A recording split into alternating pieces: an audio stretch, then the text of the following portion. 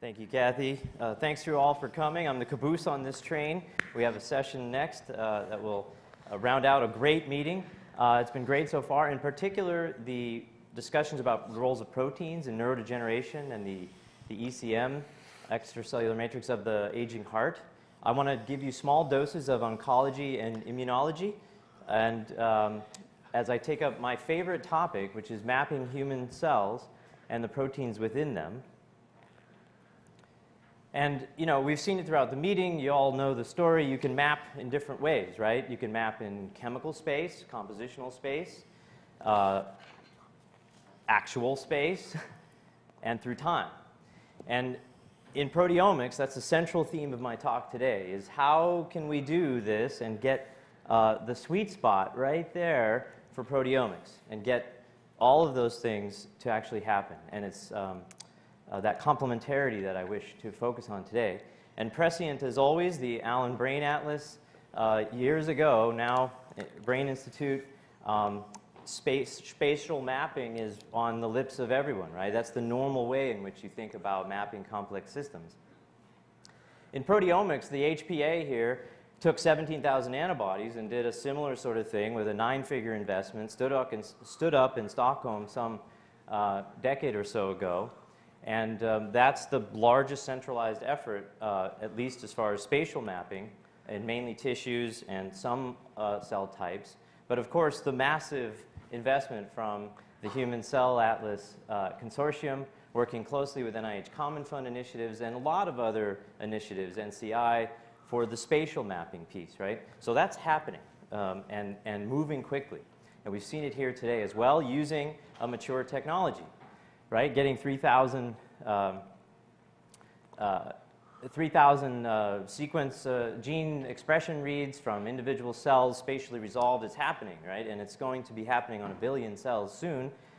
You know, the Human Cell Atlas Consortium just released their white paper last week. Proteomics, the technology is still maturing, so that's what I want to talk about, and that's where my brain is a lot of the time. And it's you know, near and dear to my heart. And the mature technologies here, you know, I just want to focus also on the compositional aspects, the precise mapping of protein composition. And even that fundamental is in need of further attention. And I'll explain more of that presently. So there is a version 1.0 map of the human proteome. In 2014, there were these back-to-back papers in Nature. But by virtue of the technologies used, in mass spectrometry-based proteomics, the bottom-up proteomics, trypsin digestion of complex mixtures of proteins, there's knowledge gaps. And the peptides, which is the unit of currency in bottom-up proteomics, are surrogates for the whole proteins. They're not the whole proteins. And that's part of the knowledge gap. There's protein variability not captured. They have limited correlation with phenotype, some, but limited. So let's fill that knowledge gap and map precisely the whole proteins directly, and I'll say within cells of a certain type. So that's the world of proteoforms, and we heard it today, or yesterday, excuse me. And so what is a proteoform? It has a precise definition, at least as of 2013, courtesy of the Consortium for Top-Down Proteomics. So when you switch alternative splice variants, that affects the base sequences substantially, and then you multiply that, it's the matrix, with all the site-specific features. And the combinations of those events create a proteoform. So a SNP, the right splice isoform, and with combinations of modifications. So that's a proteoform. And importantly, in top-down proteomics, or use of the whole proteoform as the unit of currency that we use, it always maps back to a single gene. This is getting picked up in the field nicely in the past few years.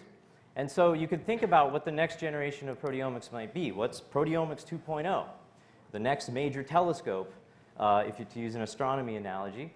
And in 2012, you know, focusing on cells as in the hierarchical organization of biological systems like us, a single cell type and the proteoforms within it would define the cellular proteome. So I tried to frame a project back in 2012. And throughout a number of 4,000 cell types, I actually justify it in this paper, as well as the 250,000 proteoform estimate. So in each cell type, if you were to determine the composition of 250,000 proteoforms, That would be 1 billion proteoforms across the human body. And you could throw in some fluids, human fluids into that as well. And so that would be the frame of a cell-based human proteome project. And in the intervening 5 years, there's been a growing number of labs, still in minority in the field, but trying to assert and assign the functions of these proteoforms. Map them, assign the functions, prove that they have value. And there's some of that laced throughout my talk, as you'll see. So the next big telescope to map the proteoform universe, Proteomics 2.0, could use proteoforms as the unit of currency. And so I've been describing these kind of things for some time. Let me try to just show you rather than tell you in the general case. So I'm just going to show you in a key oncogene, out of KRAS, and correlate the proteoforms that are mapped with genotypes and phenotypes in cells and tumors. And do that in just a short vignette by way of closing the introductory part of the talk. So most everyone here knows about oncogenic KRAS. Here I'll be focusing on the G13D mutation, which locks it in the GTP bound form, that stimulates effector pathways, downstream signaling goes crazy, and you get proliferation. So driving cancer mutation, truly the case. Now this gene family is the perfect exemplar to describe how things change when you look at the whole protein. So here we have 3 human genes, H, N, KRAS. They are highly identical in this blue region. The sequences are almost all identical. So when you digest those to get little peptides, you blur the isoforms together, and much less the alternative splice variants. So exon 4 is alternatively spliced in 4A and 4B, and much less modifications, right? So we want to be precise about these things because they do clearly matter. And when you get to modifications, there's this interesting discussion in the field about, well, you get a lot of post-translational modifications have been mapped, a lot of sources of variation, and people explode these large numbers of possible proteoforms.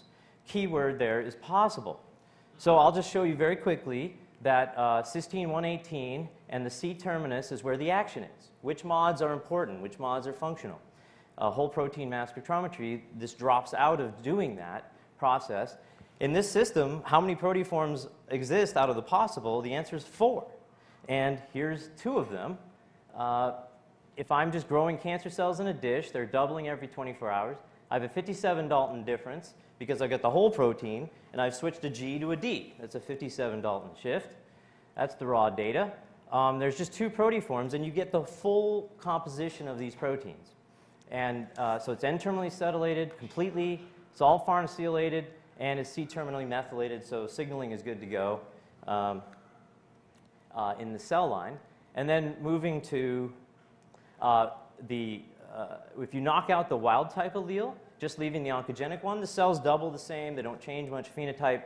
Simple thing, you just drop the red proteoform out and just leaving the oncogenic or oncoproteoform behind. And the real interesting thing happens here. If you knock out the G13D allele, hopefully the red or the green, you can see one of the 2 will work. G13D, the cells get 2x slower, they become smaller, they become much more adherent, and their proteoforms completely shift. So now the dominant proteoform isn't the normal wild-type allele, it's shifted 29 Daltons, and it's got a cysteine nitrosylation on it. And mapping this kind of thing precisely, and it's basically 100% stoichiometry. It's just staring you in the face. And to map these things precisely and in combination, or to link the language of genetics and genomics with post-translational modifications, you really have to analyze the whole protein.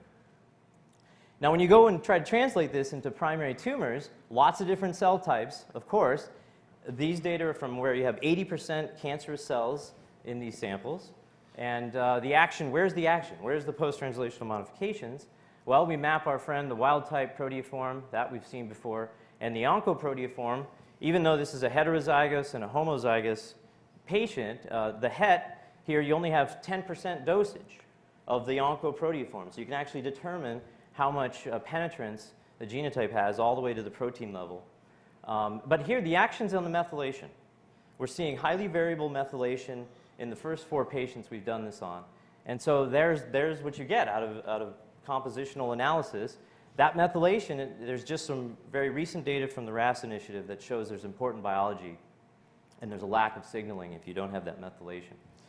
So that's a quick vignette. And now, you know, you'd like to know the composition, but also spatially resolved, right? That's the critical element, and that's what we've been working on. That's the thing that's been enabled by this ADI award. We've been combining flow cytometry with top-down proteomics and doing this in immune cells for the last couple of years. And we can now, for example, in B cells, look at memory versus naive B cells. And I'll give you the cell counts in a moment. But you can actually now create a quantitative comparison, at least for proteomes, proteoforms, 30 kilodaltons and lower. You can actually, each of these circles is a proteoform, and you get the log quantitative information. And you can actually do this experiment now on a couple thousand proteoforms, even from 400,000 cells. So there's been a large improvement in processes from 10 million cells down to 400,000 cells, 25x improvement. We have evaluated two other types of proteomics, or mass spectrometry-based mapping.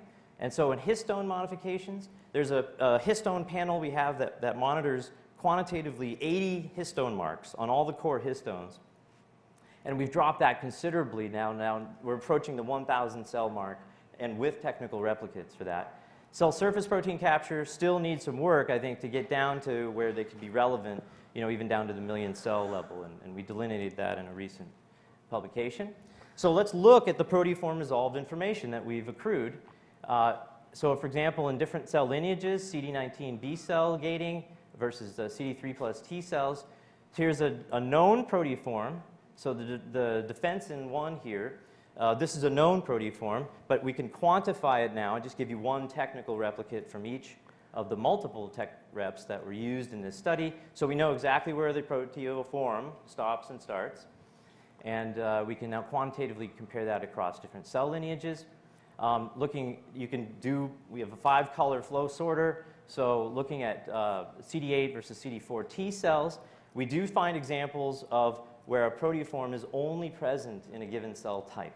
So here, the acetylated form of cyclophilin A, that's PFR number 16924. We only see that in CD4, not CD8 T cells, the red proteoform over there.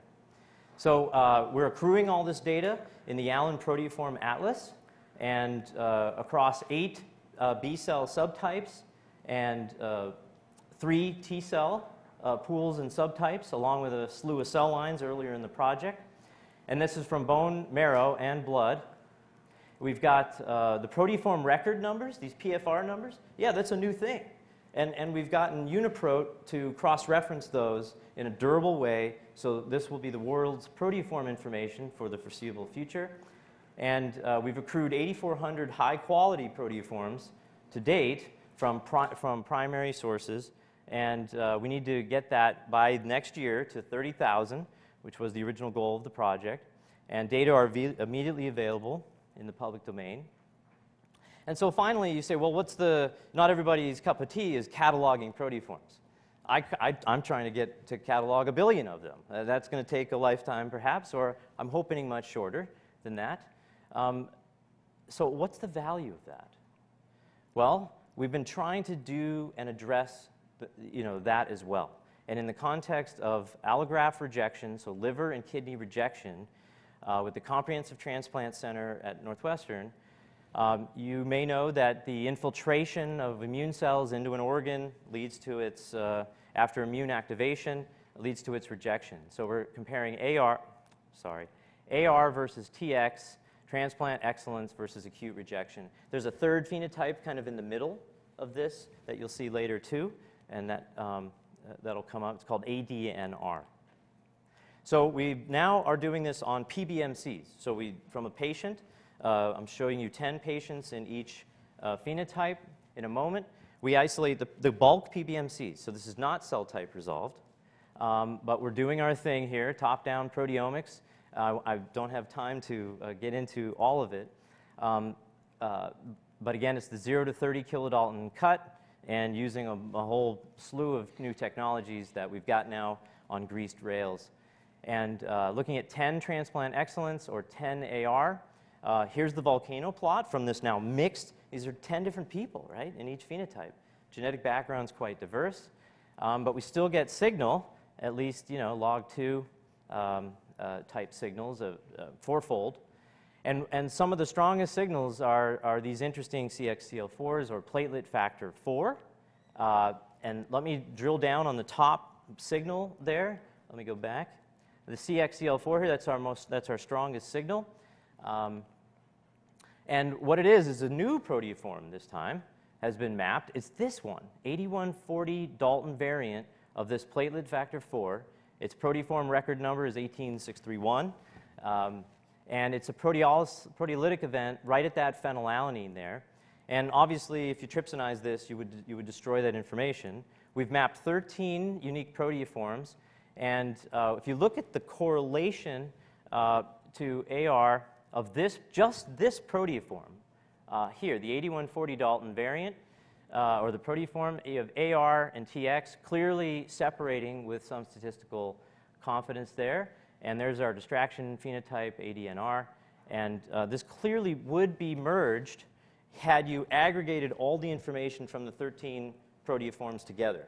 You're destroying your statistical power to correlate proteoforms to phenotype.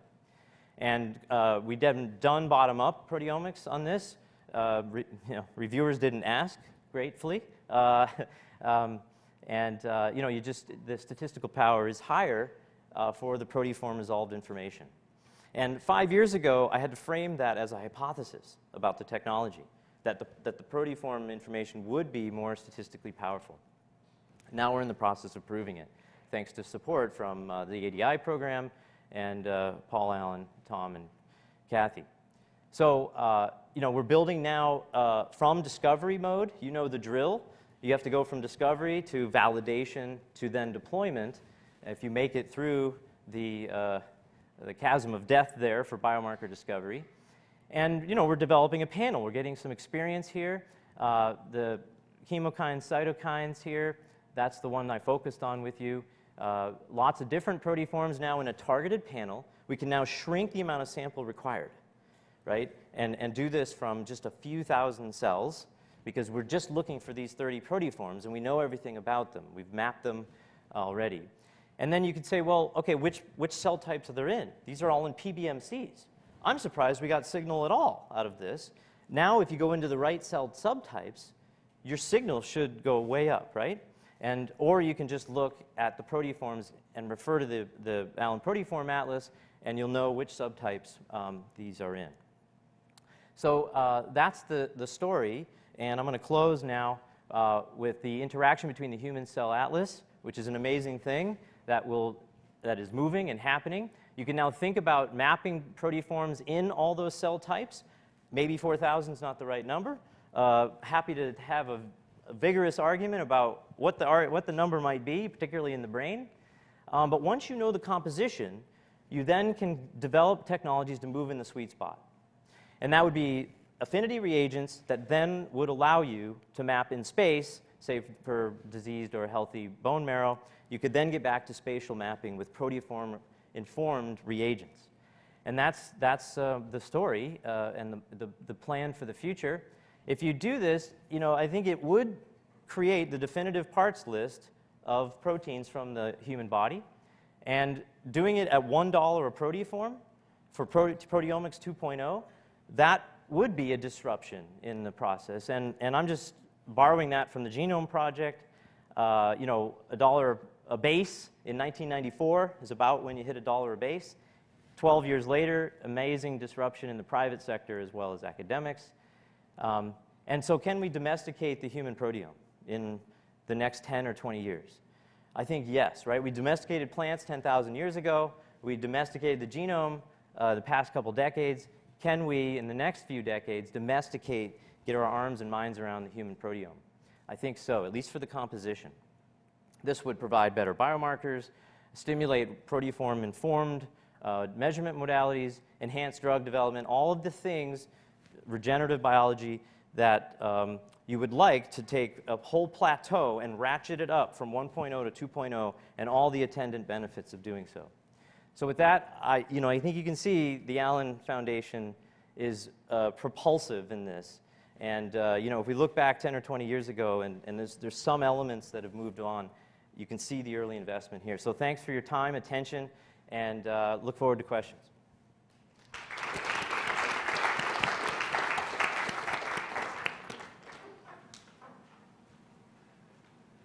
Any questions?